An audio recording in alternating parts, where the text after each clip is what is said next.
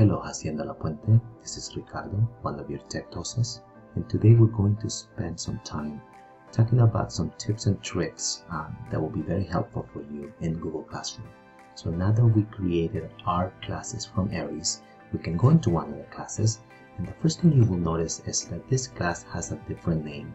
Usually when you create your classes from Google Classroom, it automatically gives it the name of the period as it is set up in Aries. So you can actually go in here and change it, and the way you can change your class name is by going to the cogwheel over here, to the settings wheel right here, and click on it, and it's going to give you some options. Okay, so the class settings is going to open for us, and we're going to be able to see some options.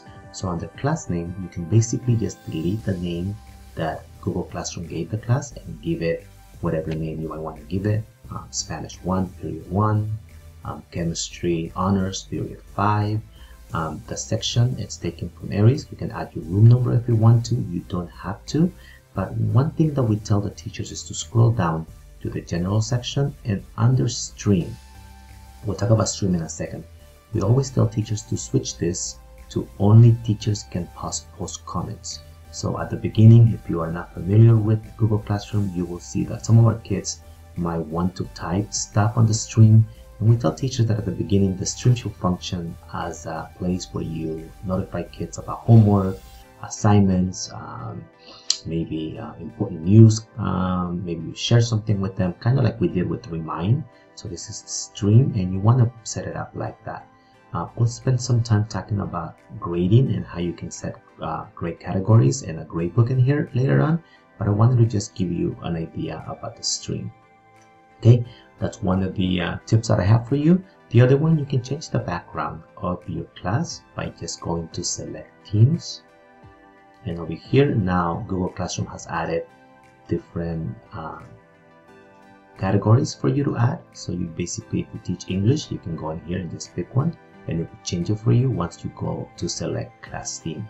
So that's another tip that you have for Google Classroom. Under classwork, you will notice that this teacher has created over here a topic. You can create topics to keep your class organized. So basically, if I went in here and I added a topic, maybe I teach the little ones, first grade, and I want to have my ELA assignments in one category, then I want to have my math assignments in a different category, and I want to have my science, and so on and so on. So notice how it creates topics. Now it's easy for me to just grab things and put them under the right topics. Okay, this will keep your class organized, and our students can basically on the left side go to topics, and by just going to ELA, it will take them to those assignments, or by going to math, it will take them to those assignments. It's kind of a nice tool to have over here too. Okay, under people, you will notice that by default, our students are added to the class. If the parents of that student have an email and record on Aries, you will see that the parents are added in here, and the parents actually get an email that asks if they want to get updates from Google Classroom, and they can choose to receive updates daily or weekly.